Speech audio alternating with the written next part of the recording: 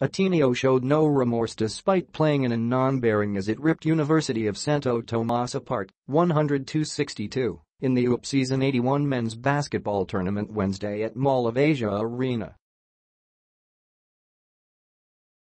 The Blue Eagles already locked up a twice-to-beat advantage going into the game against the eliminated Growling Tigers, but the defending champions knew momentum was still of utmost importance for them going to the semifinals.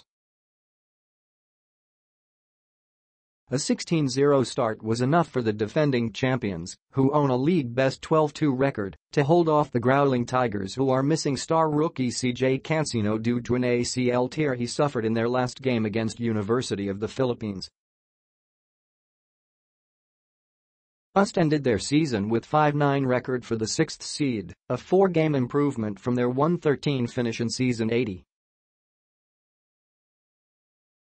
Ateneo assistant coach Sandy Arespacochaga said that even though they were assured of the top spot in the standings and a twice-to-beat perk, they wouldn't let relax one bit.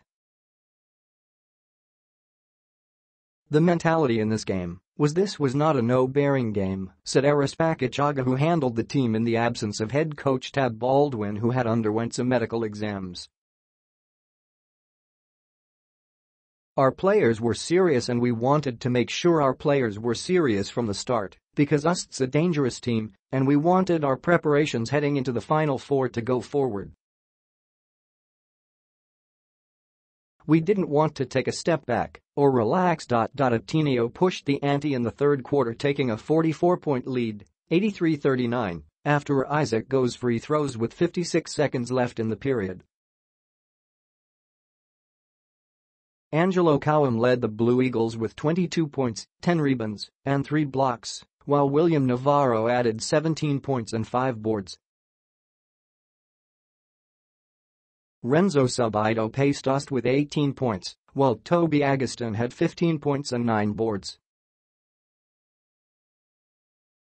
Joshua Marcos also had a solid contribution for the Growling Tigers with 13 points and 5 rebounds.